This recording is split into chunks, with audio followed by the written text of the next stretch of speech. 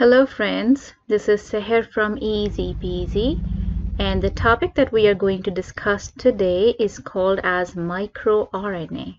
MicroRNA belongs to the category called as small non-coding RNA, as they have only 22 nucleotides in it. More than 2,000 miRNA have been identified in a human cell.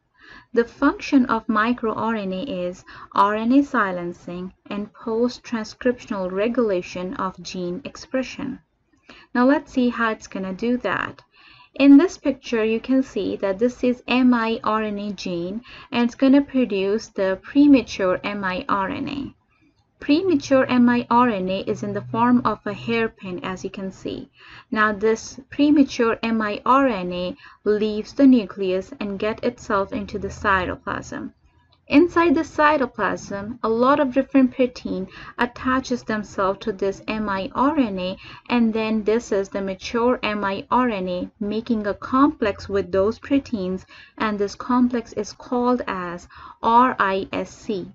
The full form of this RISC is RNA-induced silencing complex. Now it is active.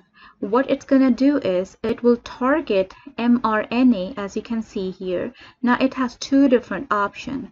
One option is that it will degrade the messenger RNA, or the other option is that it will repress the translation process.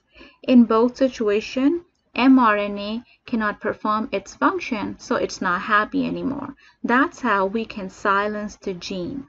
Thank you very much for watching this video. If you like it, please subscribe my channel.